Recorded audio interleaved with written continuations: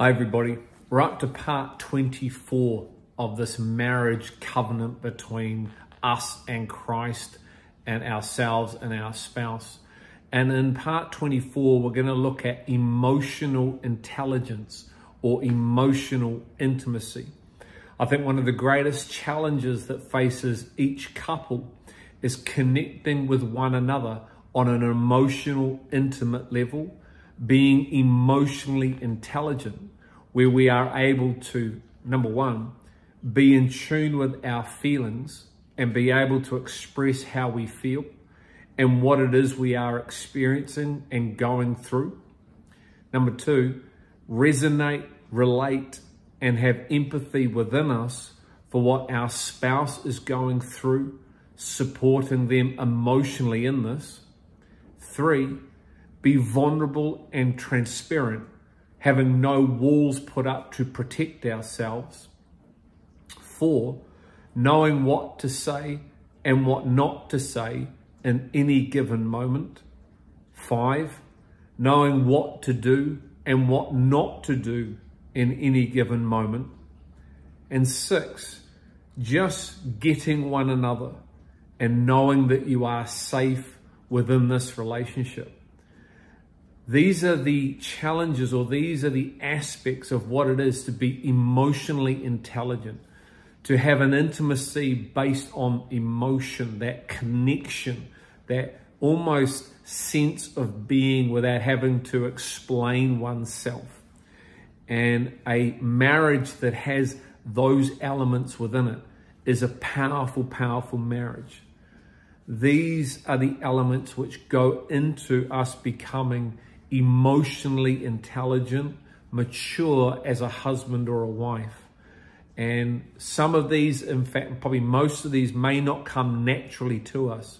And depending on our past, depending on our upbringing and what we have experienced ourselves personally, is going to determine how much of these we flow in, how much of these we know, and how much of these we might be starting from scratch. And a big part of being emotionally connected and intelligent comes from the way that we've been brought up. It comes from the influences that we have had in our lives, from our parents, from our grandparents, from aunties and uncles, maybe those that maybe have adopted us. Depending on the influences we have had in our lives and what has been modeled to us and what we've experienced determines whether we can live these things out ourselves. If those who raised us were not emotionally available to us as children, we may in fact find it very hard to be emotionally available to our spouse and our children as well. There is such a huge difference between being physically present in a relationship and emotionally present. We can be physically present but be void of emotional intelligence or emotional intimacy. And a relationship, a healthy, growing marriage, needs emotional intimacy. I think many marriages and relationships struggle to this lack.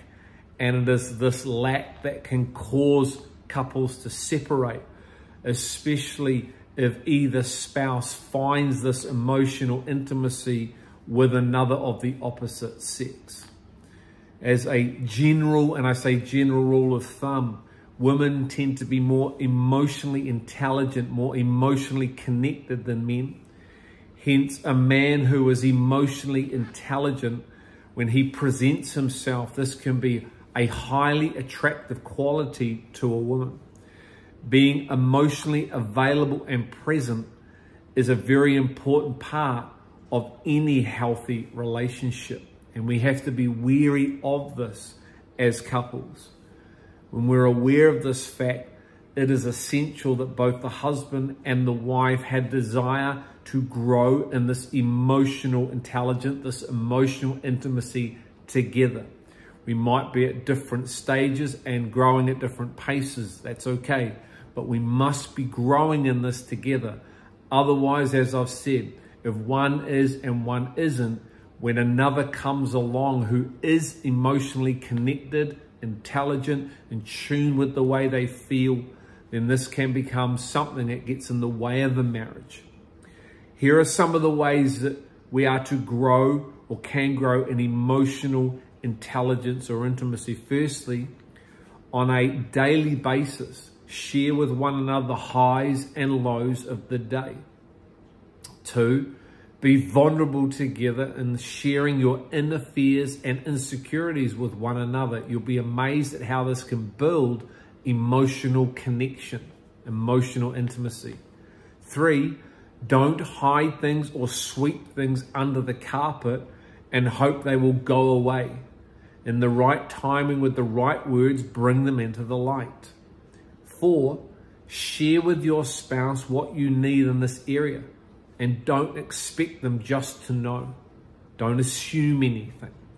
5, give constant reassurance to your spouse of how you feel about them and what they mean to you. This will build emotional intimacy, emotional connection, and intelligence. And 6, give one another permission to make mistakes and learn from them, knowing that mistakes are not failures, but opportunities to learn and grow and to develop this emotional intimacy, this emotional connection. Part of being in a marriage covenant with one another is being committed to growing together in all areas of this married life, which emotional connection or intelligence plays a massive part. So I hope this encourages you. I hope this gives you some skills and some things to apply, and just start giving it a go. Just start applying these things and grow and learn together. So some questions for us. How much value do you hold towards being emotionally intelligent? Why is it so vital we know how to engage on an emotional level with our spouse? Why is being emotionally available so important to the development of a healthy marriage? How easy do you find being vulnerable in your relationship, and why?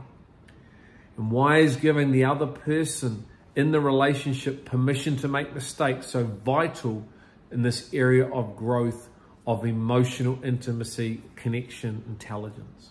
If you want to drop me a line, ask me a question, feel free to do so. Apart from that, we'll see you soon for the next part. Take care.